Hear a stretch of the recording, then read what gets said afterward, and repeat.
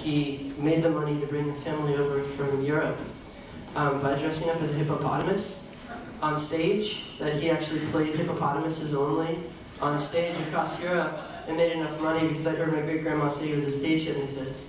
And so that was the picture, because to me, you know, it's like kids played trees all the time in school plays and stuff, so it just seemed logical. That was kind of what I drew out of it. But just to give you an idea of the sort of person that he was, he would, well, one thing he would do that was pretty wonderful. He was always either praying or making mischief of some sort. And there was this one thing that he did, and I swear he did it for me, but I don't know for sure, but every time there's a group of adults in a room, and now kids, I mean, you're standing there and you're a kid, and you're standing there and you can see things that nobody else can. You can feel things that nobody else can. You can see the character of light and the nature of the light in your room.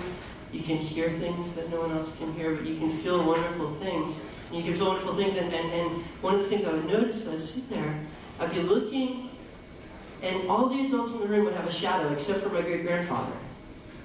But always, he never had a shadow. And these are the kind of games that he would play. He would stand in the spot where there was no shadow, always waiting for me to pick up on it. And eventually I did notice it because he knew that I would. And he started playing these games with me where I'd look at him, he'd have no shadow, I'd look away and look back, and his shadow would be twice as long as everybody else's in the room. And I'd look away and I'd look back again, and it'd be no shadow again.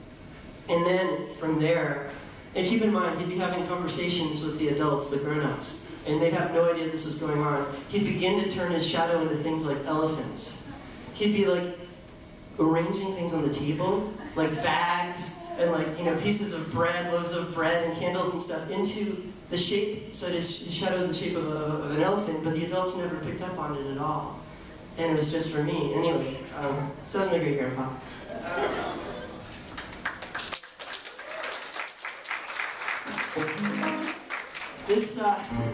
Hey, it's been really fun visiting with you guys. We're the Music Tapes. Thanks a lot for coming, everyone.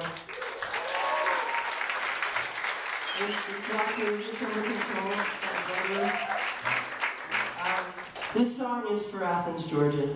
Yeah.